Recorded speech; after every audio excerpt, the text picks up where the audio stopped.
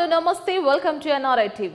ఆంధ్రప్రదేశ్ లో జరుగుతున్న రాజకీయం చూస్తున్న చాలా మందికి అర్థం కాని ఒక ప్రశ్న, అసలు జగన్ నిర్ణయాలను కేంద్రం ఎందుకు తప్పుబట్టడం లేదు, ఆయన తీసుకున్న నిర్ణయాలకు ఎందుకు అడ్డుపడడం లేదు, ఎందుకు అనేది ఎవరికి అర్థం కావడం లేదు. అసలు 3 రాజధానుల నిర్ణయం దేశంలో ఎక్కడా లేదు. బీజేపీ అధిష్టానం గాని కేంద్ర ప్రభుత్వం గాని జగన్ నిర్ణయాన్ని సమర్థిస్తూ ఉందని వైసీపీ నేతలు చెబుతున్న వాస్తవ పరిస్థితులు మాత్రం మరోలా ఉన్నాయి. అయితే అసలు జగన్ ని ఎందుకు అడ్డుకోవడం లేదు? ఇలాంటి నిర్ణయాల వల్ల ఒక ఆంధ్రప్రదేశ్ భవిష్యత్తే కాకుండా దేశ భవిష్యత్తు కూడా ప్రమాదంలో పడే అవకాశాలు పుష్కలంగా ఉన్నాయి.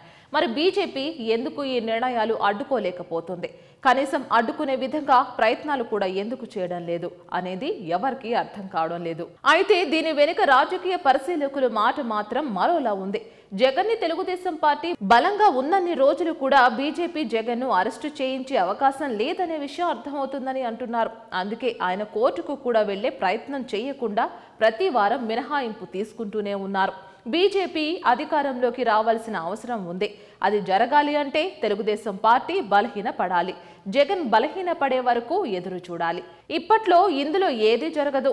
బీజేపీ టీడీపీనా వైసీపీనా అనేది ఒక నిర్ణయం తీసుకునే వరకు జగన్ నిర్ణయాలు ఈ విధంగానే ఉంటాయి అనేది కొందరి వాదన. పవన్ కళ్యాణ్ విషయానికి వస్తే ఆయన బలవంతుడు లేదా బలహీనుడు అనేది చెప్పలేని పరిస్థితి.